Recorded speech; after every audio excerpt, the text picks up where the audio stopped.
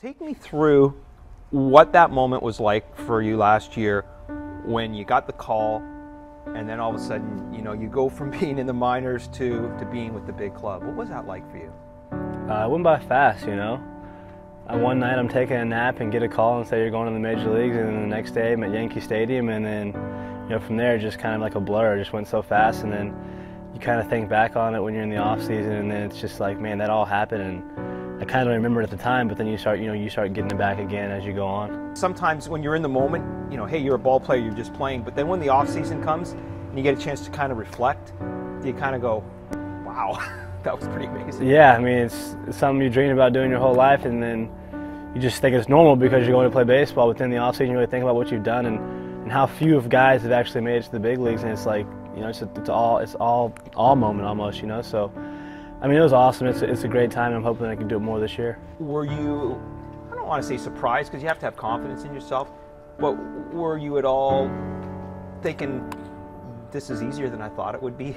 Maybe somewhere in the back of your mind? I don't know if easier is the word that came to mind. I mean, I think I just took it all in stride and just told myself I'm going to, show what I can do and do the best that I can and play hard every day. And I think the results showed for themselves that, I can play at that level. And I think, having those first few days of success kind of gave me even extra confidence to know that, I can play at this level and I can compete. Pitchers are going to make adjustments to you. Is that one of the toughest challenges as a guy now playing in the majors, is adjusting to their adjustments?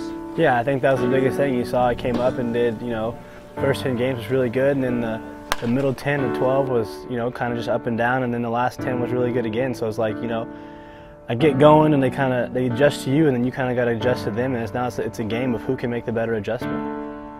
Hitting can slump, but the two areas that they always say shouldn't slump are if you have speed, your speed, and defense. And while your hitting may have gone up and down at one point, your defense was there the whole time. How much pride do you take in that ability to play D?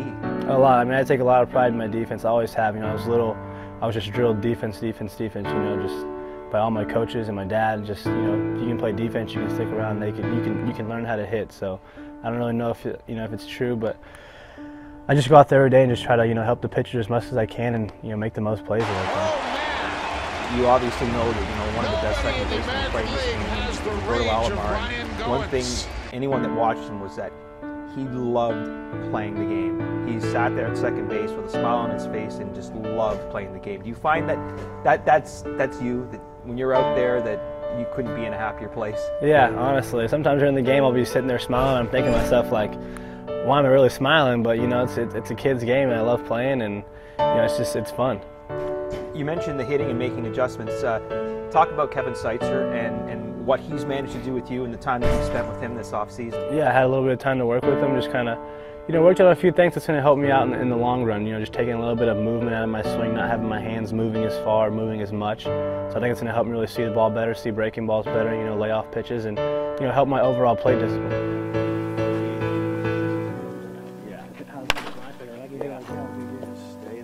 He came in and he'd been hitting for quite a while, so he was, swing ready, and after 3 days we made a few tweaks here and there, and he was liking it, and so it was good. It got us a head start on coming in down here. Is it, you learn too that the physical part of the game is one thing, but the mental part of the game is a totally different animal that you face, more so maybe even in the majors? Yeah, mental part's big. I mean, I feel like the mental part's huge. So I think me being a confident person that I am, I think it helped me out just being mentally tough and just going in every day and just grinding and competing. What does that mental toughness do for you now here in spring training when you know that, many are penciling you in as the everyday second baseman, and you know that the chance is there for that to happen? Yeah, I mean, I'm taking it in right now. I mean, you can say what you want, but I know they're not going to give me the job. I'm not just going to hand it over on a silver platter. I still got to go out there and earn it and play well during spring training, which I expect to do, and keep the job. What do you have to do to win the job? Like, do you say, come to you, if I do this, then I've done everything I can, and it's up to them now to make that decision?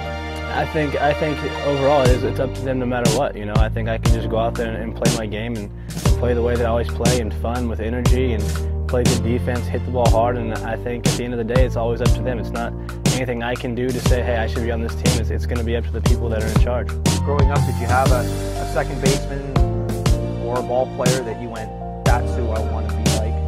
I mean, growing up I played short, so I mean, my favorite players when I was growing up were Jeter, and actually Reyes was one of my favorite players when I was growing up too also, and then watching Robinson Cano turn into a play second is pretty unbelievable. So the shortstop is something that you could do as well still here? That you like for sure, yeah, no doubt. What's your natural position?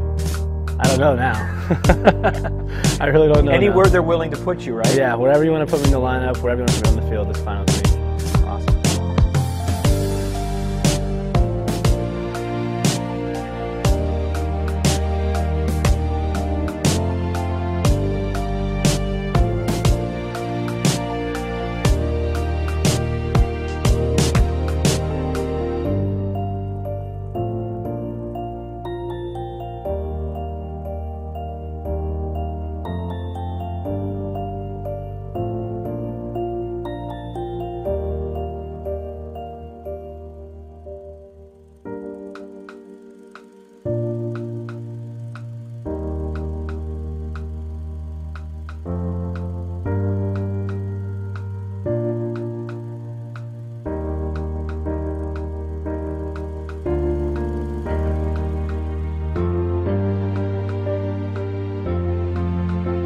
Are you starting to notice that the fans are starting to notice you? Because we hear a groundswell of fans that are just excited to have a second baseman who can play above average defense.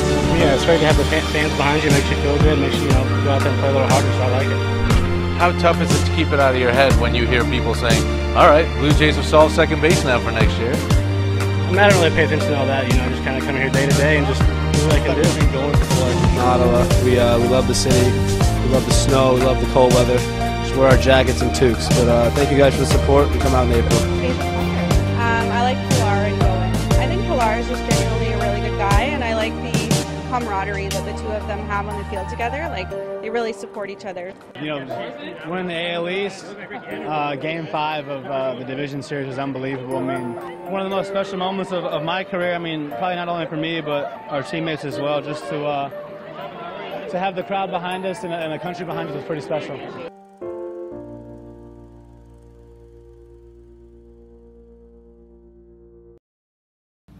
But it couldn't happen to a better guy. I mean, he's special kid.